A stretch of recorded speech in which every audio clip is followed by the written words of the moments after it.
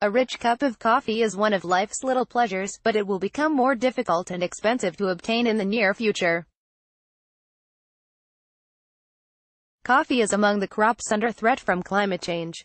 An extensive study published in January found that 60% of wild coffee species, or 75 of 124 plants, are at risk of extinction.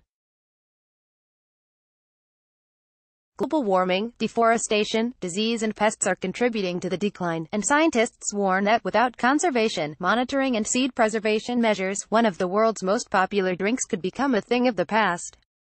Beyond the environmental implications, coffee is a $70 billion a year industry that is supplied mostly by small-scale farms in parts of Africa and Latin America. Not only is the supply chain in danger, but so are the livelihoods of the estimated 25 million farmers who sustain themselves by growing coffee. In addition, countries that rely on coffee as a major sector of the economy could see a significant decrease in their gross domestic product numbers year after year.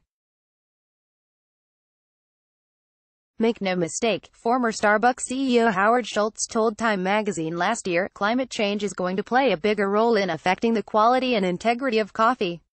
The Knowledge at Wharton radio show on SiriusXM invited two experts to discuss what is happening in the coffee industry, how companies are responding and what consumers could be facing down the road. Elizabeth Shapiro Garza is Associate Professor of the Practice of Environmental Policy and Management at Duke University's Nicholas School of the Environment. Michael Hoffman is an entomology professor at Cornell University and Executive Director of the Cornell Institute for Climate Smart Solutions. The following are key points from their conversation. Climate change affects quality and quantity. Hoffman and Shapiro Garza don't downplay the issues with coffee production or the ripple effects on the environment and economy. The problems are quite serious, they said, and action is needed now to ensure coffee is enjoyed by future generations. It is an incredible threat, Shapiro Garza said. And I think that it's really important that we're starting to talk about some of the solutions. Although the industry is dominated by two bean varieties, high-quality Arabica and low-quality Robusta, wild species are needed to boost the quality of commercial plants.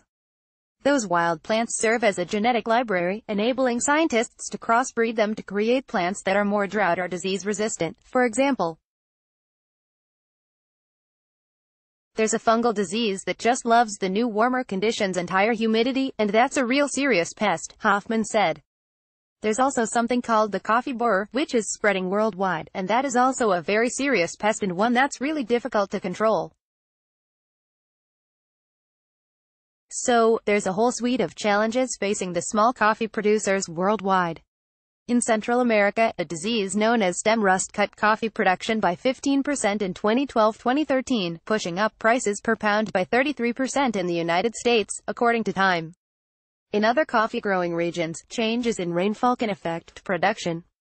Too much rain can cause mold or interfere with harvesting, too little can result in substandard fruit. It is an incredible threat. And I think that it's really important that we're starting to talk about some of the solutions. Elizabeth Shapiro Garza. What's really tough is that climate is changing in different ways across the landscape, and it's really hard to predict how it will change. Shapiro Garza said. These impacts are being felt every place where coffee is grown, but in very different ways and in ways in which it's difficult to predict how the climate change will progress. So, it's difficult to plan for how to adapt if you don't know what your climate is going to be like 10 years from now. Small-scale growers are hit hardest. About 70% of the world's coffee comes from smallholder farms of 2 hectares or less, Shapiro Garza said. One reason those small farms are so prevalent is that Arabica beans need high elevation to grow, which means farmers are planting in mountainous areas where large-scale production would be impossible. That means that as coffee markets go down, as production goes down, as we get further impacts on climate change, such as increases in pests and diseases and other hits to their production, those are the people who are incredibly susceptible to those kinds of economic hits, she said. It is affecting overall GDP of these countries, but it's also affecting some of the most vulnerable people in those populations. Shapiro Garza has conducted research on smallholder farms in Latin America and said the solution isn't as simple as moving to a different plot. You don't have the resources to buy new land, she said. New coffee plants can take up to 5 years to bear fruit, so if you think about having to move your crops someplace else, plant new bushes and wait 5 years to get any production, that's a huge risk. Hoffman agreed, saying small-scale farmers have limited capacity. They can't afford to invest in irrigation or make radical changes. Even if they could move upslope, they don't own that land, and doing so could lead to further deforestation. At that local level, on that farm level, the challenges are pretty severe, he said. Given those challenges, it would seem that large-scale farms would fare better. But the experts pointed out that high-quality beans need elevation, which can't be found in expansive tracts. Consumers will notice the decline. While the research released last month painted a dire picture for the future of coffee, consumers aren't yet feeling the widespread effects of supply chain problems. Java seems as abundant as ever, with endless varieties in stock on supermarket shelves and corner cafes popping up all the time. But the experts said coffee lovers eventually will feel the impact. Prices will go up, quality will go down, and premium beans will be harder to find. And some of our choices may just disappear. Some of the particular specialty coffees will just no longer be on the market. Michael Hoffman, the production worldwide is such right now that the consumer is not yet feeling that, Shapiro Garza said.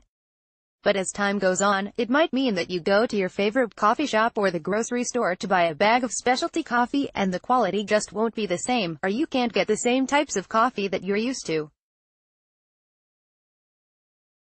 The other thing that will be hit over time is actual overall production, which could lead to price increases as well. Hoffman noted that coffee prices have gone up in the short term, but not enough to change consumer purchasing behavior. That will change long term, he said. And some of our choices may just disappear, he said.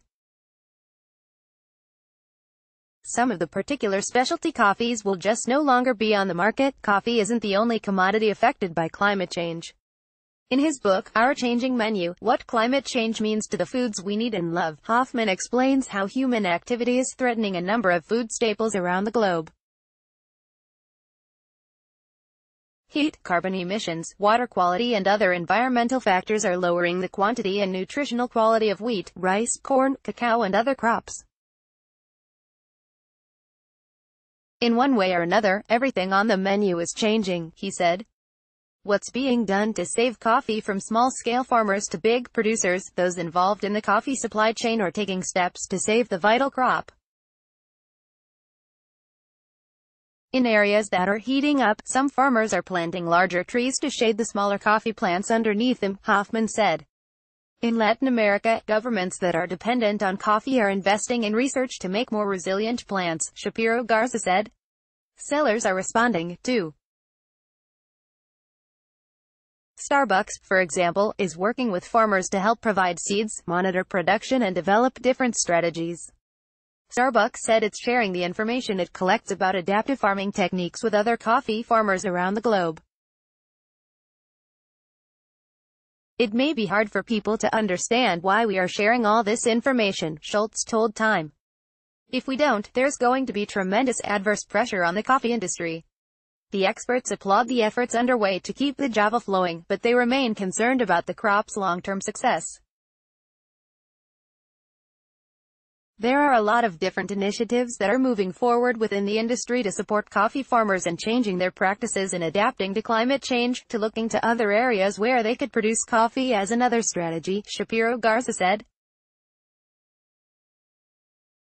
But it's a tough problem for a lot of reasons.